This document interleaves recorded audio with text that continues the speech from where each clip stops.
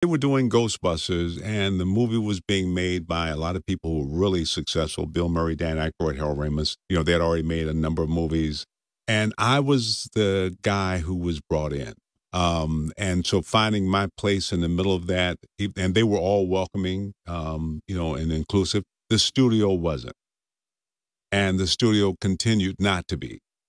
So it made it very, very difficult because I was a part of, but then very selectively, I was sort of pushed aside. You know, when the posters came out, I'm not on the poster. When Right. just it took a long time. I went to the 30th anniversary release of the movie, and I was invited to a theater in Chicago to introduce the movie. And I get there, and all the posters are three guys. And I'm like, oh, wait a minute. You know, now I know the fans see it differently, and I'm so thankful for the fans because the fans have basically identified with Winston. You know,